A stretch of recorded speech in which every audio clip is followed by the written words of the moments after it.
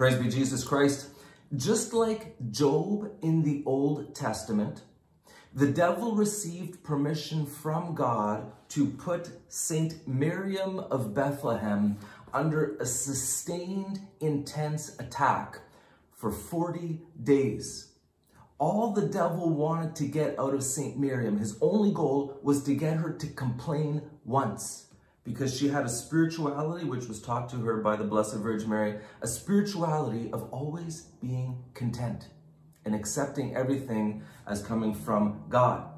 During these 40 days, the devil failed. Saint Miriam did not complain once. But not only that, the devil's scheme backfired, because through this attack, what was made known was the schemes of the devil, how he works. Very interesting stuff. For example, the devil revealed 6 years ago, we began to attack a Carmelite sister in Spain.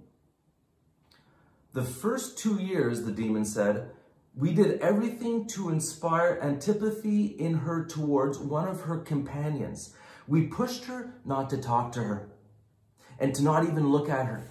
So for 2 years, the devil's plan was, let's make this sister in Spain become angry and impatient towards one other sister. You know, sometimes we experience that. Someone annoys us, they make us angry, and we make the sinful decision to avoid the person, to not be loving towards a person. But this sister, this Carmelite sister in Spain, she did the opposite. She was especially nice to this sister. At one point, she was working with this sister, and the sister, she was tempted. She found the sister was very annoying, it caused her to be impatient.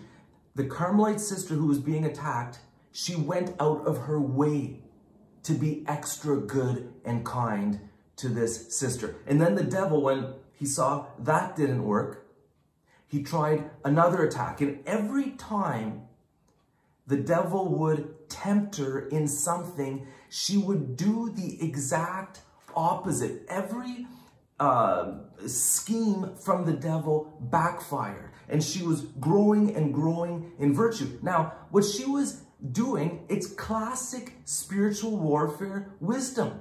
It's called agire contra, act in the opposite.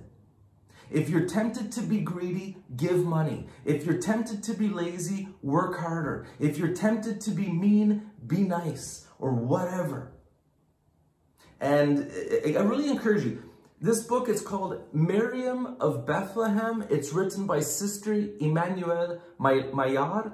It's right now, it's #1 bestseller on Amazon in its category. And it's a nice, thin, simple read. And it's the book of the month for August. August book of the month, Miriam of Bethlehem. I think you should be able to get it on Amazon and anywhere where good books are sold. Oh, and a scripture for you. From 1 Peter, be sober and vigilant.